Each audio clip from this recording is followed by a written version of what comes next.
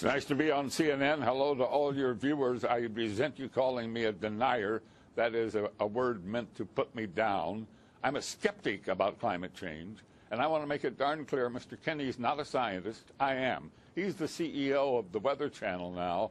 I was the founder of the Weather Channel, not the co-founder. And I'm glad you did, because I am addicted to the Weather Channel. I watch a lot of cable news. Now, hold on just a minute. I'm not done. And CNN has taken a very strong position on global warming that it is a consensus. Well, there is no consensus in science. Science isn't a vote. Science is about facts. And if you get down to the hard, cold facts, there's no question about it. Climate change is not happening.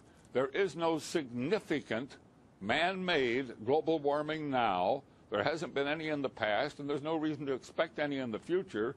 There's a whole lot of baloney, and yes, it has become a big political point of the Democratic Party and part of their platform, and I regret it's become political instead of scientific, but the science is on my side. I don't think we're going to come to a conclusion about the topic right here. What I do wonder, though, is when you see... because you wouldn't allow it to happen on CNN, but I'm happy that I got on the air and got a chance to talk to your viewers. Hello, everybody.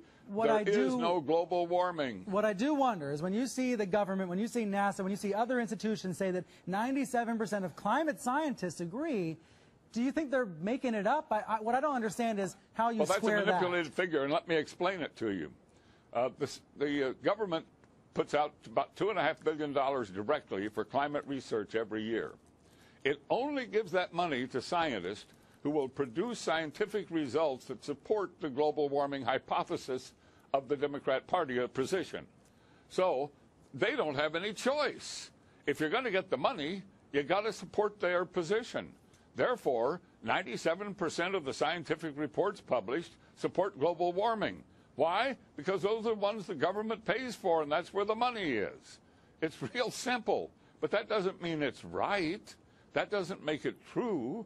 That only makes it bought and paid for. The money goes in circles. I'm not a scientist, so I'm not going to try to refute you on the facts. That's the truth. I'll simply say that the vast majority... Please stand back from this issue and let the two sides be on the air. There are 31,000 scientists who have signed a petition that says it is not valid, that my position is correct.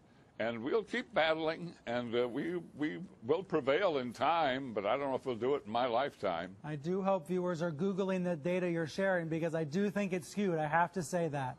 I want to ask you about the weather. No, it's not true, and I hope you will go to the websites that present the papers that show that none of this alarmism about ice and heat waves and droughts, none of it is happening. Is the Weather Channel part of the conspiracy? Well, the Weather Channel has bought into it. As I say it, they've drunk the Kool-Aid.